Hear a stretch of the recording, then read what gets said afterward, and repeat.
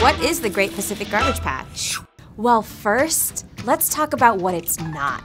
It's not a floating island of trash like a garbage dump or a landfill. It's also not the only patch. They exist all throughout the ocean, and the Pacific Garbage Patch just happens to be the most famous. Garbage patches are large areas of marine debris concentration that are formed by rotating ocean currents called gyres, kind of like big whirlpools that suck things in.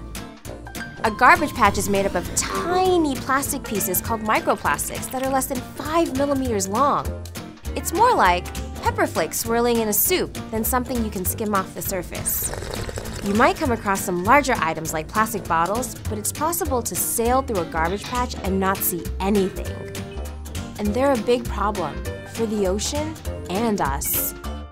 People often ask why we can't just scoop up all the marine debris in the ocean. And the answer is, unfortunately, it's just not that simple. The first challenge is the sheer size of these garbage patches. They're huge. They're constantly moving with ocean currents. And there's debris from the ocean surface all the way down to the sea floor.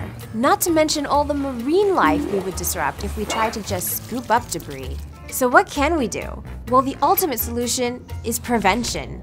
And we need to keep that as our highest priority. We can reduce, reuse, and recycle to keep trash out of the ocean in the first place. And we can participate in things like shoreline cleanups. It's a lot easier to deal with debris before it gets to the ocean. Because until we stop marine debris at the source, we'll just be cleaning it up forever.